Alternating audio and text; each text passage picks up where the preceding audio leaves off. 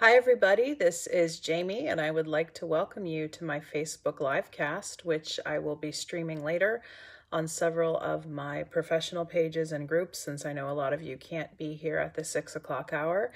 This is a chance for me to talk to you a little bit about my newest release, Process Not Perfection, Expressive Arts Solutions and Trauma Recovery, and get your questions for those of you who may be joining us live.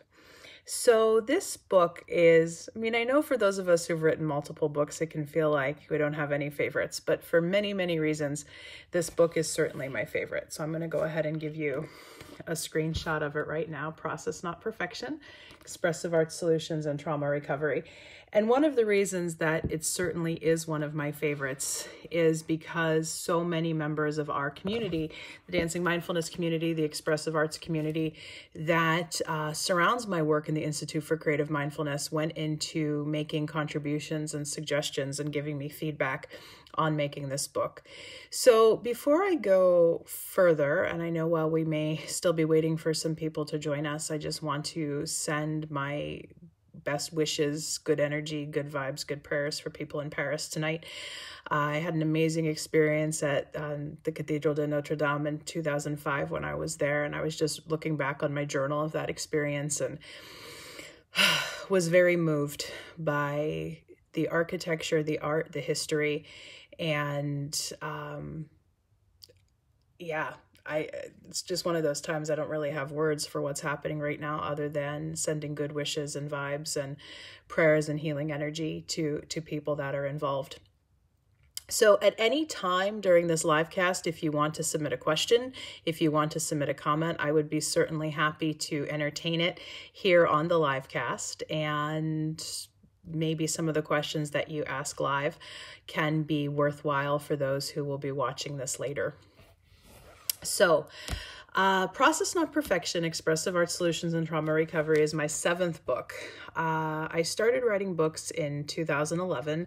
My first book was an EMDR book, and then from there I went into writing Trauma and the 12 Steps. And my next 2 books went more into the vibe of working with mindfulness and creativity, with creative mindfulness.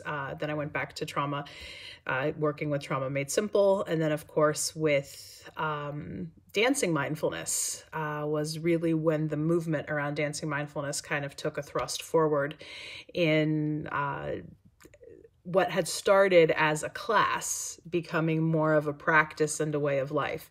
And when the Dancing Mindfulness book was written in 2015, as I was preparing it, a challenge that my editor made on that one was, can you write this as a book that speaks more to the general public as opposed to a clinical audience, teaching them how they can essentially build a practice, how they can build a personal practice in dancing mindfulness.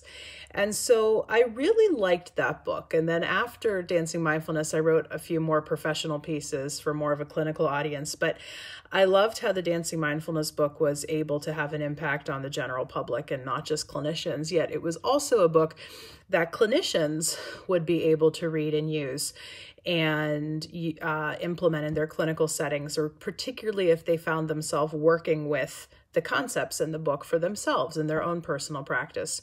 So that is a lot of the spirit that came into making Process Not Perfection, that I wanted to write a book, again, that was something that more the general public can consume if they want to learn how to build and work with an expressive arts practice, yet also be a book that clinicians can take and hopefully work for themselves. Because I do find that the key to not just being a good expressive arts therapist, but working with expressive arts concepts in clinical settings is that you have done these practices yourself. That even though we've created a very robust handbook here of expressive arts practices, it's not just like you're going to run it off as a copy and give it to your clients or just read the instructions out of the handbook, that we really want you to have had an experience first with working these expressive arts processes and practices in your life. And then from this experience of having hopefully a transformative experience in expressive arts, hopefully having this ability to work through challenges that may come up, that from that very organic place, you're able to share your practice with your clients. Because in all of my work, whether it be with trauma-informed yoga, whether it be with dancing mindfulness, whether it be with expressive arts practice, I continue to teach that the best therapists, the best teachers are simply people who share their practice. And from that place of having a personal practice, clients are naturally going to be more inspired if you're sharing something that is very much organic to you. So part of the evolution of this book is to really talk about the evolution of the dancing mindfulness practice. Because in 2012 is when the dancing mindfulness practice is and I always say with dancing mindfulness, it's nothing I invented, because dance and mindfulness are two of the oldest practices on the planet. What I've simply done, I believe, in the dancing mindfulness practice is bring the community and a system for practicing it together in a way that is ultimately trauma-informed and accessible. One of my huge driving beliefs is that any human activity can be practiced mindfully. Any human activity can be used as a vehicle to meditation and to higher states of consciousness. And that's what we've done with dancing mindfulness from the beginning. Yet because I'm a multi-art person, having been a musician and dabbled in theater, and obviously being a writer, dancing mindfulness was never just about dance, which is why I was delighted to learn that so many people from the expressive arts community ended up embracing dancing mindfulness. And one of the amazing stories that I like to share about that gives tribute to somebody I cite and honor very robustly in this new book, and that's Christine Paintner, who I consider to be my main expressive arts teacher and mentor. So Dr. Christine approached me in the summer of 2014 after she had learned about dancing mindfulness, and she's based in Galway now, an American living and working in Galway, a multinational fantastic reach of her ministry, Abbey of the Arts. And even when I first saw that email, Abbey of the Arts, I said, this is just fantastic. And she asked to be trained in dancing mindfulness. And I took her through the distance training. But at that point, I realized that she herself had written 6 or 7 books, primarily from a Christian perspective, but working with expressive arts and a lot of progressive themes that I really, really like. So I ended up going on a retreat with her the following year. And at that time, also diving more deeply into specific professional expressive arts therapy, as is kind of governed by IATA, the International Expressive Arts Therapy Association. And in expressive arts therapy, I found a home, because a lot of you know my story that I never really resonated with the field of dance movement therapy. And that's with due respect to what the field of dance movement therapy offers. But I now know why I never really resonated with that field was I wanted more of a multimodal experience. Even though I am very much a dancer, I am equally so a writer, and I'm equally so a musician and a performer. And I've even come to embrace my visual talents and my visual capacity to create art, which I had long viewed as my weak link through being able to study the expressive arts, specifically with Christine's work. So having gone on a couple courses with Christine, working through all of her books and deepening my own specific expressive arts therapy practice, I really started moving the dancing mindfulness community more in that direction and aligning dancing mindfulness, not just as a trauma-informed modality, but specifically as a expressive arts therapy path. And even now I refer to dancing mindfulness as the dancing mindfulness approach to expressive arts therapy, because in the dancing mindfulness book in 2015, I did start to go into other expressive and creative modalities that you could bring into the dancing mindfulness practices. But our community really took to that. And even our retreats that happen every April, we're getting ready for our next one here in the next 10 days to 2 weeks it's happening. Yeah, we're within 2 weeks. We've just really been playing with a lot more of the art forms and realized that they're just all gateways to practicing mindfulness and conscious living in this more trauma-informed way. So in 2017, this was after I got grandfathered in, I officially got my credential as a registered expressive arts therapist, I decided I wanted to train dancing mindfulness more from this perspective of expressive arts therapy. And in 2017, I did my first intro to expressive arts therapy course, which was largely attended by people in the dancing mindfulness community. It debuted on the retreat.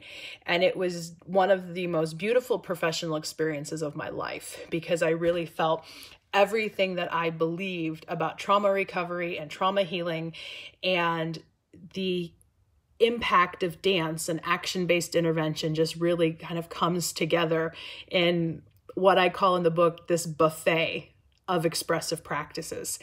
And that I think for those of you who've never really heard the term expressive arts or expressive arts therapy is an important place to start. That what makes expressive arts therapy is its emphasis on multimodality and intermodality. So once more, with all due respect to the fields of dance therapy, art therapy, music therapy, poetry therapy, drama therapy, I'm a fan of anything that uses action when it comes to healing and transformation. And I think they're all fine fields. Yet for me, as somebody who's always been a very all of the above, never quite fits neatly into one category type of person, expressive arts is my perfect home, because we do believe in employing that all of the above approach, mixing the modalities, using two or more modalities together in some kind of combination that we may call a process. Hence the title, Process Not Perfection. So what I'd like to do on the LiveCast is read the poem that appears in the introduction to Process Not Perfection. I wrote this poem at the beginning of 2017 as I was preparing the teaching curriculum that I began to share. And if you are in a 12-step recovery program, the whole phrase of progress, not perfection, might be well known to you. We talk a lot in 12-step world about it's progress, not perfection. And yeah, I mean, it's a great slogan. I don't doubt it that so much of our emphasis being on being perfect is what can cause us problems. That the pursuit of excellence is a good thing, fundamentally speaking, but if we pursue perfection, we can really make ourselves quite neurotic. So, I decided to play with that slogan, progress, not perfection, because something expressive arts practice began to teach me is that it's all about process. Whether it's process the noun, combining two or more expressive arts practices together in order to have a transformative experience, or process the verb. So that experience of working through something without a focus on outcome or analysis. So truly living one's life in process. So here's the poem that evolved. It came out like many things when I was on the road. I travel quite a bit. A lot of you know my life in that realm. And yeah, so just give the poem that was really the seedling that birthed the book a listen. In process. Works of art in gestation are often called works in progress. The slogans and inspirational cliches call for progress, not perfection. We judge students and employees with the metric of a progress report. What if we were to change every use of the word progress with the word process? What if works of art in gestation are called works in process? What if we encourage people to focus on process, not perfection? What if our metrics of evaluation took on the tone of a process report? What if we were to live our lives in process? All life could transform into a journey of art making fueled by the expressive spirit. We could refrain from judging ourselves so harshly and instead savor the unknown, from the unknown, and yes, even from our mistakes. We can discover a new way of being. From what we once labeled failures, we may unearth a new solution, a new way to solve a problem by creating in the moment and not forcing the big picture. May we encounter the essence of meaning. So, when I channeled essentially that poem, I knew that the expressive arts book I wanted to write would be called Process Not Perfection, because progress not perfection has long been one of my favorite recovery slogans, and really deepening my own personal expressive arts process has helped me to just fall in love with this idea of living one's life in process. Hi, Ethan. I saw you just joined us. So, yeah, that's where the title of the book came from. And I want to talk a little bit about how practicing expressive arts therapy has helped me to live my life in process and what that means for me. And then from there, I'll talk a little bit about how the book is structured. And yeah, for those of you who are hanging in and watching live, I would certainly welcome your questions or comments. So I'll talk to you about the book cover, this painting. I wrote a blog on it a few weeks ago, or just last week, that's posted in the Expressive Arts group if you are a part of that group, and you may have read it. So this painting is very interesting to me because one of the things expressive arts therapy allows, you may have an expressive practice that you naturally gravitate towards. So for you, it could be writing. For another one of you, it may be dancing. You may have your favorite. So I would say dancing's probably traditionally been my favorite. Writing has certainly felt my more competent, followed by music. And I never fancied myself much of a visual artist. I was never really good in art at school growing up. I couldn't draw a stick figure to save my life, let alone actual substantive things. And my very dear friend Ellen DiCarlo, who was one of my roommates in college, was an art major. And I had the very beautiful experience our sophomore year watching her take painting as part of her art program and really dive into becoming just an amazing painter. And I was always so transfixed by her ability as an artist and loved her work. And I still have a lot of Ellen's pieces hanging in my house. And I kind of got this sense in my head that, you know, this is Ellen's talent, not mine. And I kid you not, for many years, it almost felt like I needed a special license to buy paint and a canvas in order to do that work. Like I just couldn't even begin to approach what it meant to paint. So I have liked collage over the years. That's probably the one visual medium I really did connect to initially. And so whenever I had an opportunity to express myself visually, I usually went to collage because it never felt like there was much skill involved. It was just taking these disparate pieces and bringing them together into some kind of whole, which is very much what I kind of am as a person. So from that initial experience in collage, then I started working with Christine, my expressive arts teacher and mentor. I got gutsier. Christine encouraged pastels in addition to collage and some other visual forms on a retreat I was on with her. And I remember I got pastels at that point and just started being more exploratory in this practice of gush art, which is just kind of going with it. And where paint came to being, this is where I really do owe a lot of credit to my former husband, that I was going through a pretty rough patch in the fall of 2016, and he bought me a paint by numbers kit, thinking, hey, maybe this visual thing will help because Jamie seems to like to be drawing a lot lately and all of that. And paint by numbers was a very interesting gateway for me to get into doing visual art, especially with painting, because I found it very nice to have a container, kind of similar to how adult coloring books might help you have that container to work in, but it helped me fall in love with paint and the texture, the sensation of moving a paintbrush along a canvas. And what I did was from that first paint by numbers, I had a bunch of leftover paint and I let myself buy a canvas at that point. I was surprised at Michael's Crafts, where I go, how inexpensive they were. And I let myself just use the leftover paint to create this canvas, or to create a mandala type of thing on the canvas. And I liked it. It not only was visually appealing to me, but it helped me kind of just feel this sensual connection to painting. I really loved the experience of it, the color, the smell, and once again, that texture.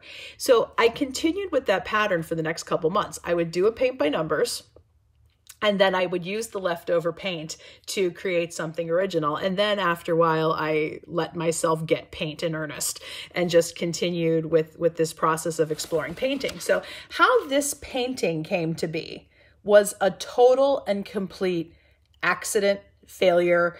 Here's the story. So this blue that you're seeing here around, I was experimenting with a couple different new kinds of watercolor and some splash paint and spray paints, and just trying to create a really, what I hoped was an interesting go with it type of background. And you may see in the design here that my initial intention was to draw one of those 5 pointed hands of Fatima, or you may know it as a hand of Hamsa.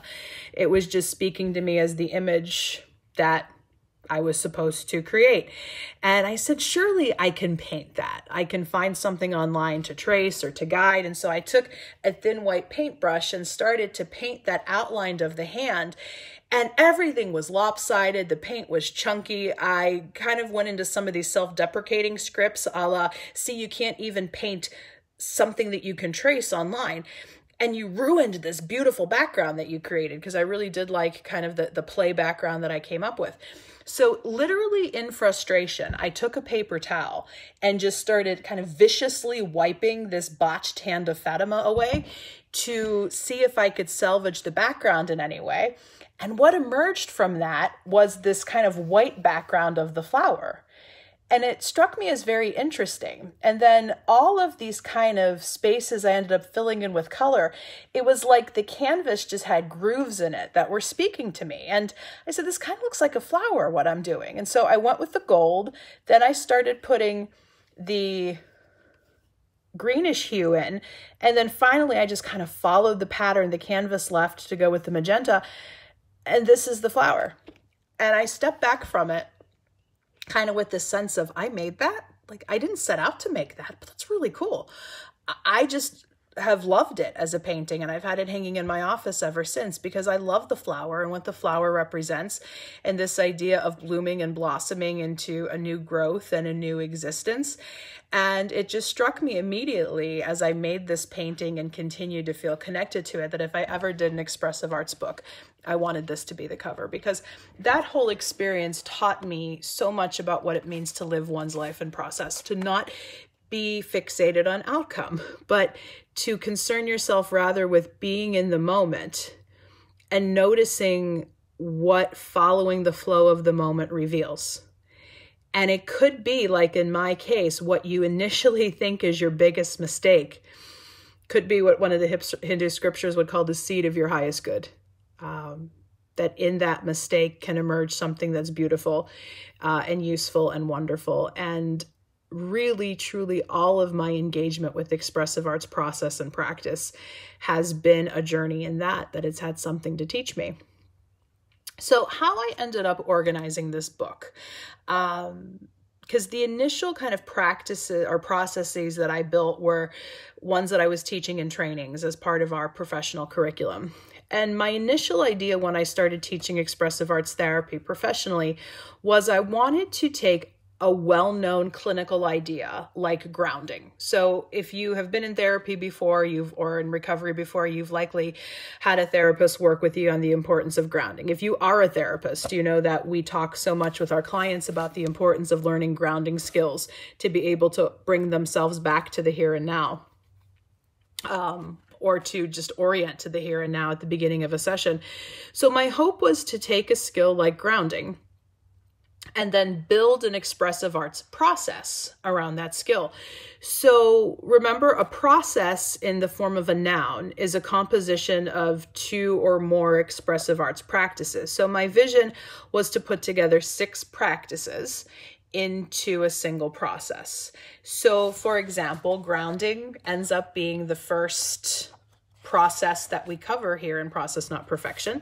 And I chose that for a reason, because grounding is an imperative base skill if you're going to be doing deeper work, knowing that you are in the here and now, and that if the work should overwhelm you, you always have this ability to bring yourself home to the here and now. So in the process of grounding, the first practice I use in the book is what's just a classic visualization, because traditional classical visualizations can also be seen as part of expressive arts, because you are using a lot of your imagination and composing those. Then we go into tree pose, the yoga pose of tree pose. I guide readers through that.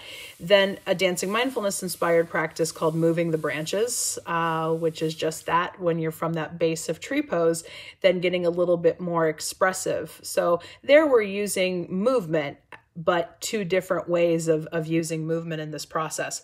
Then we go into something called gush art, which is basically free form, go with that type of art. Then we go into a writing practice called take it to the page, and then a practice with rocks and objects called hold your ground, where you can either meditate on it or create the rock. Painting rocks has become a very big thing, or writing on rocks. So I guide you through some possibilities for using that. So I have 15 processes, however you're pronouncing it. I have 15 processes in this book, all of which can be viewed as their own self-contained retreat, if you wish to view it that way, because they're all built around a central theme and give you several practices you can try as part of that theme. So I chose 15 for a very deliberate reason. In that, the book is organized into 3 sections. In trauma-focused therapy, trauma-informed therapy, and if you're a clinician who does a lot of work with trauma, you know this, that we generally talk about therapy being organized into 3 phases. What's essentially the stabilization phase, the processing or the going deeper phase, and then reintegration. Sometimes it's called reintegration into society. But it's basically this idea that after you have achieved a period of initial healing and growth, life will still happen. And you have to use a lot of skills that you have gained in your therapeutic process to help you move those skills into life. So my thought was to take the 3 main phases of this consensus model of trauma treatment and build expressive arts processes for each of those phases. And if you've studied dancing mindfulness or read the book, you know that that beginning, middle, and end idea of the 3 phases really dictates how I built dancing mindfulness as well. Whether you're doing a 5 or 10 minute dancing mindfulness practice or a full hour and a half, 15-minute class, I want facilitators to structure classes in a way that classes will have a beginning, middle, and an end. Because I really do think it allows for the greatest sense of safety for people to explore, to be able to get their toes wet first, metaphorically speaking, and assess if they feel safe enough to go in for maybe some of the deeper, more emotionally challenging processes or parts of the practice in the case of dancing mindfulness. So in the book, I have 5 processes that work with the section I call preparing, which is most connected to the stabilization phase in the 3-phase model. And preparing is very, very much connected to this idea of not just grounding, but getting the skills you need for the journey ahead. So grounding is the first process, breathing is the second process, distress tolerance is the third process. It's a very DBT style term, which basically means, hey, life is going to keep coming at you. Do you have the skills to deal with what might come up? So I build an expressive arts process with 5 or 6 practices around distress tolerance. And then we go into the skill of mindfulness and the skill of self-compassion. So those are the 4 main kind of clinical skills around which I build expressive arts processes in the first section. Then for the second section, which I call deepening, it has a connection to the trauma-focused phase of kind of, in EMDR, we'd say reprocessing, but some people would refer to it as simply processing or just doing the work, going deeper. So the processes that I have built into the second section are embodiment, this idea of exploring the edge, looking at your blocks to feeling, playing with the idea of living outside the box, and then embracing the story. So that's the second section. And then in the third section, which I call manifesting, it's now that you've hopefully worked through these first 2 sessions and have done a piece of work, either in your own experience or with the guidance of a professional or a friend or a study group, that you're able to take what you have learned and carry it more into life and bringing your goals and intentions, dreams, whatever they may be, into greater fruition. So the processes in the third section are adaptability and flexibility, nourishment, daily practice, beyond self-care, because self-care is one of the great cliches, right, in the helping profession. So don't get me wrong, I'm all about self-care, but this really speaks to the idea that self-care has to be a daily commitment and not just something you do as an event. And part of what can help you stay committed to that daily commitment is to practice, and you can certainly use expressive arts as part of that practice. Then the final process is called claiming the creative voice. So something I want to speak to there is a reason I like the term expressive arts therapy more so than creative arts therapy. And the term creative arts therapy isn't bad because it's actually a licensed profession in some states. But a lot of my clients I've worked with over the years get hung up on the word creative. I hear so often, I'm not a very creative person. And where a lot of us have equated creative in our mind is this idea that we have to be producing some kind of original output in order to be a creative person. And that's just not the case. That you can do cover music, using a classic example, but your version of that song has never been created into existence before. And so, yeah, I mean, some people may be labeled as especially creative because they are original and their thinking is really outside the box. But the reality is we're all creative. The process of making something makes you creative. That's a line that I use in the book. Yet a good gateway to being able to claim your creativity is to know that we all have the power to express something. That even if you're giving yourself a bellowing primal scream at the top of your lungs, that is an expression. Whether you're scribbling fiercely on a piece of paper, that's an expression. So most people I work with can own that they have something to express. And then from there, people can sometimes end up more fully claiming themselves as a creative. But we usually have to claim ourselves as having a birthright to express first. So a little bit more about the audience for the book. I already mentioned that I did write it for the general public, and I put all the proper cautions in the introduction about working the processes in order, about how to opt out, how to keep yourself as safe as possible when you work through the processes, because these can bring up some emotional charge. And I haven't done anything in here that I feel is irresponsible as a therapist having out there in the general public. Yet the reality is a lot of folks cannot access therapy or cannot access the kind of therapy that I wish everybody could have, which is this more embodied experiential mode of healing. So, self-help books, mutual help books are certainly no big thing. So if people want to view what I've done here as more of a self-help volume, they certainly can. But I do see it as being a companion to what somebody may be doing in psychotherapy, because all of the material in here is clinically sound, based on clinically sound ideas that we work with quite frequently, especially in the realm of trauma-informed, trauma-focused care.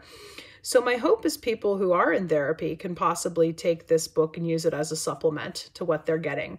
And I also have the caution in the introduction that run that by your therapist. It doesn't have to be something that you do as a rogue move, because I certainly see what I have done here in this book, Process Not Perfection, as being complementary to any path of therapy. And that's really a way to look at the expressive arts in general, that it's a complementary path to so many different modalities that are out there for healing.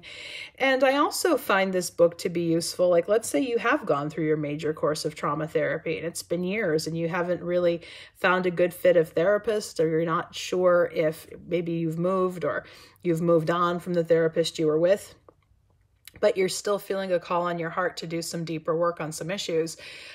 Guided expressive arts processes can take you to that kind of next level of work that you may need to do, kind of beyond therapy or beyond treatment. So that's where you may find a usefulness and a utility in this volume. So it's robust, it's thick. It came out a lot bigger than I even thought it would, because we are dealing with over 100 practices here. If you think 15 processes at 6 to 7 practices each, there's some bonus practices that I've given as options. So some of the processes even have 8 practices.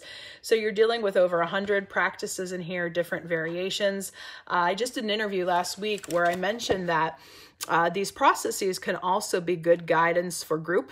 So whether you're doing a clinical mental health or addiction group, whether you're doing more of a book club type of group, as long as you're within the scope of practice of what that group is about, these expressive arts processes can give you a good theme on which to guide the structure of your group. And I want to share with you one other really fun potential application of this book.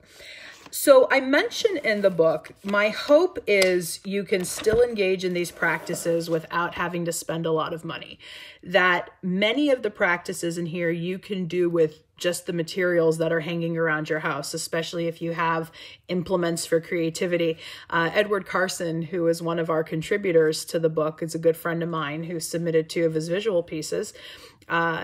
Most of the challenge he gives for himself when he creates mixed media is to only use things that are hanging around his house. And occasionally he'll supplement with buying different supplies, but I really like that. Like, he uses mailers and scraps that he finds and just creates these very, very beautiful pieces. So there's a lot of blank space to be had because I really wanted things not to feel crammed together. So for example, this is our section divider, section 3 on manifesting. And something that I find pretty exciting about all that white space is you can do a lot of your creating, expressing, drawing, writing things out right here in the book. Certainly you could keep a journal, a writing journal, a visual journal, canvases, however you're led. But there's a lot of cool opportunities here to just mark this up. So I want to give a proper shout out to Michelle Tompkins, who's a member of our Dancing Mindfulness community, graduate of Institute for Creative Mindfulness's EMDR program. She was a graphic designer in a previous life before becoming a therapist, and she lent her design skills to this book and bringing this book into vision. So for example, the title page here, Process Not Perfection, is her own creation. And I discovered last night, it's actually a really cool coloring page. We have some coloring pages in here connected to one of the practices, but mark this book up. So if you're not familiar with the practice of visual journaling, it's something that Michelle really introduced very directly into our Dancing Mindfulness community. If you've practiced art therapy or other forms before, you may know of visual journaling more as altered books and working with this idea of taking a book and transforming it. So last week or 2, I got the review copy, which is pretty typical when you write a book, that you get an actual proof of the book to look through before signing off and approving it. And Erin Kelly, who is one of my good friends, also a member of the Dancing Mindfulness ICM community, she was one of the proofreaders on the book. She said, why don't you visual journal the proof of the book? So for instance, last night I took the title page and I just went to town kind of coloring it with this proof. So it's up to you. If you're the type to mark up a book, take your copy of Process Not Perfection and mark it up. So yeah, a lot of what you can do with altering books is just having a fun time transforming them. And this is one of the pieces that it's in process, like many things in my creative process. Yeah. So if you're compelled to do your expressions right in the book itself, I will tell you as the author, I will not take offense. So to circle back to a comment I made at the beginning of this LiveCast, because I know some different folks are on it right now, one of the reasons this book means the world to me, and I would even go as far as to say this is probably the most precious book I've ever written. And one of those reasons is it is, subjectively speaking, a very affordably priced book compared to a lot of the expressive arts material out there that's written more for a textbook audience. So I wanted to put out a book that was accessible to the public. It is produced by my company, Institute for Creative Mindfulness. A little story, I did have a last minute offer to get it published elsewhere, but it just felt like the right move to keep it forward as an ICM project, because this book is very ICM. It's very Institute for Creative Mindfulness. It reflects a lot of our own voices of people who've come through Institute for Creative Mindfulness programs. And I really see it being as a manual and a guide for years forward for our expressive arts curriculum and doing other programs that we do. But it's also something that those of you in the public can hopefully access as well, particularly if you can't join us for a live program or a live retreat. Yeah, there's about 25 people who contributed when I really put together the most solid core of the book last summer. I invited in my social media groups and in my social networks people to either give feedback or to work through some of the processes. And if they wanted to have their work shared in the book, I would certainly do that with properly attributing them. And yeah, some of my dear friends and some people I don't know very well put work forth to enhance the volume. I share that I don't have these pieces in here to feel you have to emulate them in any way, because this is your original expression, how you're going to respond to these processes and practices. But these pieces are in here to hopefully give you a little bit of inspiration, especially if you may be finding yourself stuck. And these pieces are in here to really show that expressive arts is a community practice really at its heart, that you may work through it individually, and that's great. Yet there's so many implications and opportunities for bringing about healing in our communities and in our world entire when we can create and express together and share. And it just delights my heart that there's so many contributions in here that just breathe a life into the work that I couldn't have done if I just put this out as a series of my own processes and practices. So I have done all of these practices that are in here. I'm a very big believer in practicing what I preach, and I do not do any, make sure I'm still on. I do not share anything that I haven't done myself. So it's been my privilege in putting this book together to be able to share with you a lot of the soul work of my heart and how expressive arts has helped me to move forward. And the one last point I want to make, and please, if you're still on the LiveCast, send any questions or comments that you may have my way. I will also put a link for the Amazon link for the book here in the comments before we're done. Adelina, I see you commented. Thank you. And Stephanie, happy tears. Oh, that makes me very happy. Another reason I really like expressive arts as a field is this idea that the expressive arts are for everyone. Because even in the structure of professional expressive arts world, as governed by IATA, who I mentioned already, there are two credentials that are offered. There's the expressive arts therapist credential that people like myself are eligible to get because we are clinicians. But then there's also a credential they offer called expressive arts consultant and educator. And so my mentor, Christine Paintner, who I mentioned, that is her credential. She is a PhD in the pastoral arts. She has a PhD in Christian spirituality, has worked primarily as a spiritual director, religious ed director, and brings the expressive arts into that work. She now leads pilgrimages. I've been on one, and actually brings the expressive arts into that world. So there are so many professions where the expressive arts can be folded in. Even in the Dancing Mindfulness training program, we've trained classroom teachers, we've trained nurses, we've trained obviously all different brands of clinician, yoga teachers, professional dancers, and every year I get a new person from a new professional background who will send me a message saying, do you think I can use this work in what I do? And it always makes sense. Because wouldn't it be great if we can approach so many more of our professions and ways of doing life with this zest for being in process and this zest for bringing a more creative, soulful, colorful, movement-based way of being into how we operate in the world. So as I wrap up here in the final minutes of this live cast, again, if you have any other comments or questions, please feel free to send them through. I will post the Amazon link for where you can get the book. If you're a Facebooker and you have not yet already, there is a group that I have called the Dancing Mindfulness and Expressive Arts Community Forum. I don't think there's a the, it's just Dancing Mindfulness and Expressive Arts Community Forum.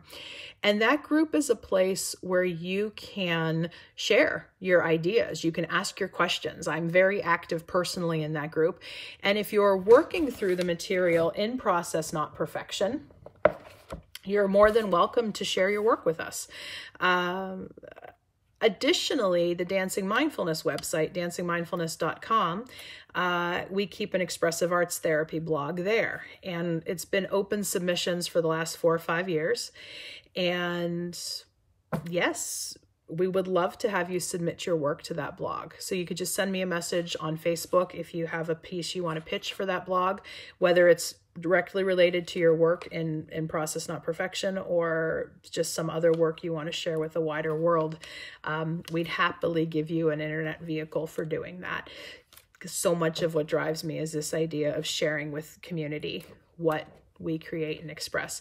Allison, thank you for your lovely comment and for joining. Adelina, save me a copy. Signed from you. I'll be in the summer. Great. Let me know when you're here. I'll mail it to you in the US. If you do want a signed copy, I have to ask Mary, my COO, if she set up a link yet for, we are going to have a page on www.instituteforcreativemindfulness.com, which is the best way you can learn about me and the education I offer, where you can get a signed copy of the book. We can send it directly to you with a personalized signature from me.